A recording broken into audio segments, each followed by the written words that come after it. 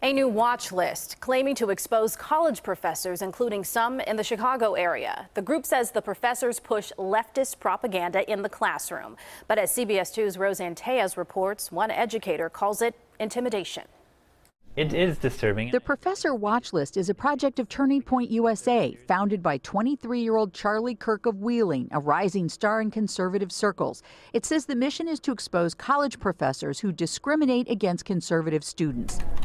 This DePaul University administrator made the list, he says, unfairly. I would be willing to put my interactions with any student, regardless of their views, under a microscope, and I'm proud of the way that I interact with every student. Ryan says he won't be intimidated, but is concerned after being labeled a radical and terrorist sympathizer. For someone to come who doesn't know me and to say that I am sympathetic to those groups or I support those groups, it's really obscene and offensive. Many people took that as an opportunity to harass me and to threaten me and do all kinds of other things. Kirk, who is out of town, said in a statement, "Our site is not about intolerance or censorship, it's about information."